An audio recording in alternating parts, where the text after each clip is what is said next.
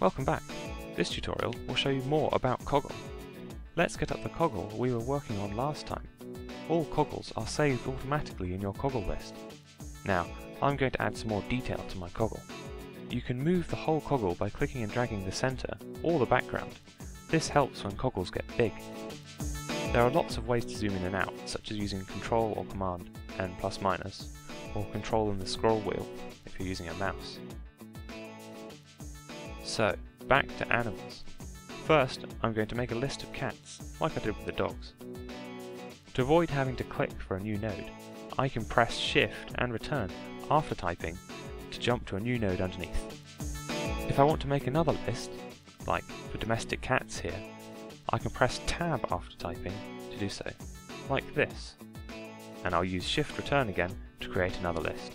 These keyboard shortcuts allow you to produce your Coggle much quicker.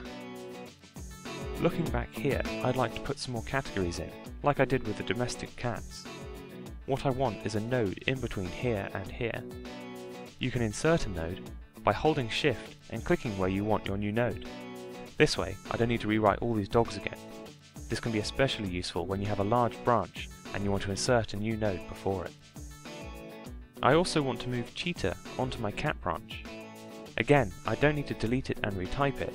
Hold Shift, click and drag the node to detach Cheetah. Then I can reattach it by moving it over here. It will snap to the nearest node.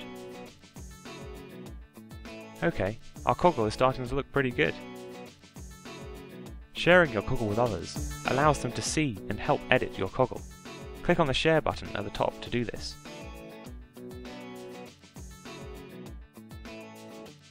If you want to stop them editing your Coggle, you can drag them here to give them read-only access. You can allow them to edit your Coggle again by dragging their names here. Great! Now you can build Coggles twice as fast. That blinking means I've received a chat message. Click here to open the chat box and reply. Get all of your friends involved. Phew, that was a lot of new stuff. Remember, there's a help sheet in the bottom left corner.